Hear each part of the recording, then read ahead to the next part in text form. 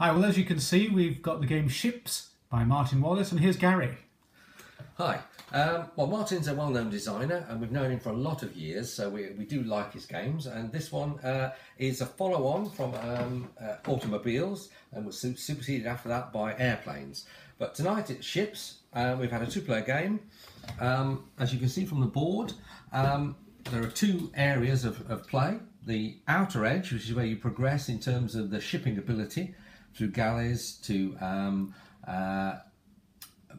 better types of ships, all the way down into the sort of steam era. But at the same time, as you're progressing around here, scoring points as you go and losing points, as we'll talk about later, you've also got to have map play. So by progressing, by placing ships, you're allowed to then place some influence on the map. So it might be a city, influence in a city, or placing a merchant on. All this will score you points, gain you resources, gain you extra merchants perhaps, which are then represented on the array.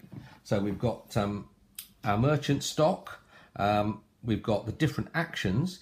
Now, one of the key features of the game is you can only have two actions usually. Sometimes you can get a third if you've got an extra advanced mercenary type place, but your choices are limited. So one of the key things about the game is making the right decisions.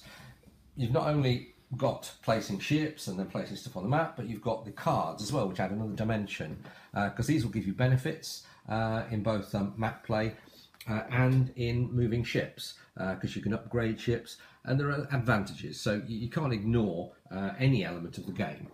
Let me hand you over now to Steve, and he'll give you a more of an overview. Yeah, well, Gary's mentioned these two areas, and in terms of design, I think that's one of the kind of hallmarks of the game, is that Martin's tied the two areas, the development of the ships and the development of the position on the map. He's used similar systems in those two areas, so that you're putting things on the board, the ships drive what goes on the board, but what is a key moment of the game is when you go through, and here the navigation area, just see that for number 5, you have to have a number of ships behind it, and then you can spend some navigation counters, this one here, to get yourself through into the next batch of the game. When you do that, you get a bonus, and ships behind lose your points. So that kind of jumping forward mechanism in the game is a critical part of the game, and you've got to be looking for that the whole time. At the same time, this is where Martin's, the experience of designing is. There's a lot of rules, and he talks about the rules being a bit opaque and tricky, but actually that area is countered well by having the same system here. So if you come out of area 2, the beginning one, you go from 2 to 3, you'll see again that same navigation system. To get out of that area, you've got to have a number of cities in the background, then add navigation points again. You can then start working into area 3 and then on to 4, 5, 6. That is a sort of design feature which experienced designer like Martin knows he's got to put in, because if he puts in a very different system, people are going to struggle with it quite a lot. So well done on that count for pulling the game together as a coherent whole. I think what he's also done is that he's got variety in the game, as Gary mentioned, from these cards, but quite cleverly, actually the cards from era to era, and there are 3 eras through the game, I won't go into explaining that, but it's to do with the progression of the ships. Actually, the cards are not radically different from era to era. So some people say, oh, well, why didn't you do that? Well, because if you're doing a 2-hour game and you want people to engage with it and get into it at a sort of fairly tricky level, a fairly, he talks about a brain burning game, you can't then impose upon people a huge raft of different cards here. You'll just spend the whole game reading these cards and strategizing around the cards. So the strategy around the cards tends to be similar through the game. I think that's a strength of the game. Some people might say it's something that's not such a strength. They'd like to see a lot more variety, but I can see why he's done that. I think it works well. So we're now going to talk about playing and winning, and Gary's going to just kick off a bit about that. He take over. Right, back to Gary. Right, the crucial sort of thing to remember is it's timing. You've got to, there's no sort of easy way to score big points right at the beginning. You've got to build up. There's sort of momentum in the game. And timing is everything. Timing when you go through. Do you want to be the first through and try and punish people behind you? Because you get a bonus for going through first as well. Do you want to then set yourself up on the map? So if you get some heavy placement on the map, move through on the map quicker. You score more for the cities in that area and the merchants in that area than other people do.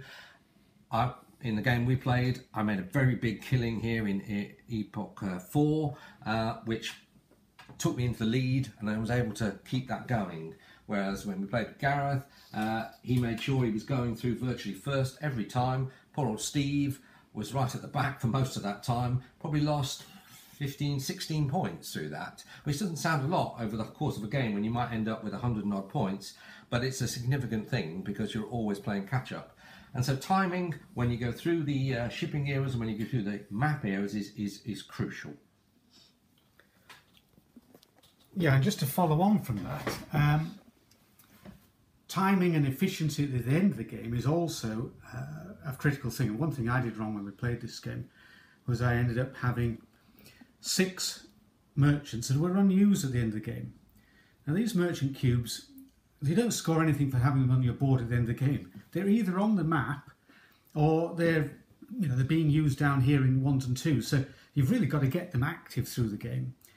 Similarly, these black cubes here, which are the sort of super merchants or whatever they are, you need to get those involved in the game because that's the only way you're going to increase your capacity and your ability at the end of the game is to put those into the game. Earlier on, you can use them. You can't use them. You can only use them in the second and the third year, actually, with the boat. So you've got to get them into play, and they're extremely useful. And it's the only way you can crank up your play. But again, there's no point having those on your board at the end of the game. That's totally useless.